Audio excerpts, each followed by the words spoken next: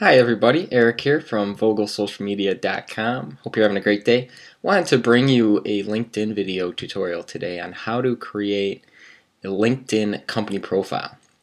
And why that's important is, especially if you own your own business, is people can find you within LinkedIn. So if they go to companies here, they can search companies that they're looking for. So my company personally is VogelSocialMedia.com. My other one is VogelSoccerMastery.com. So let's look up. So if a keyword in my profile, company profile, is social media. So if someone was looking for a social media company, they click enter, search, and within the companies with social media will come up. So this is why it's key. You want people to be able to search you and find your company easily. And here they can click and get a little overview, quick overview there with just hovering over, and you can see more within the company profile here. Okay, so here's my overview, and this is what I'm just going to show you how to make your own company profile. So we'll go back to the main page here. What you want to do is hover over more, go to companies, and add a company here on the right side. Here's where you can also search for companies. So this is very important to have your own company in there.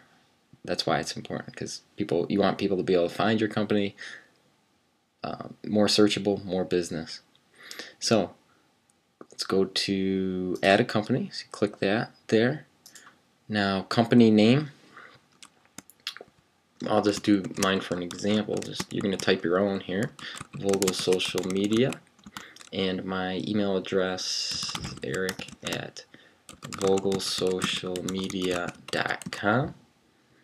Once you click continue, you can follow the steps next to go to your company profile. So let's go back to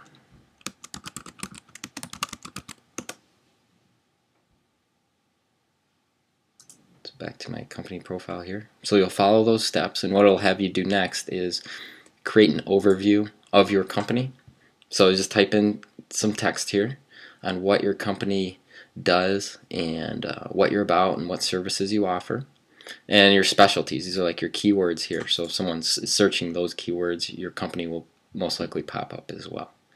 And here you can search out key statistics, and they're also coming out with more and more widgets that you can add on the side here, which is pretty neat. So we want to keep up to date on that. They're always coming out with new ones here. So I don't have many widgets here yet. LinkedIn seems to be testing different widgets that you can use for your company profile on the side here. So stay tuned for more on that. I'm definitely going to be researching that when that comes out.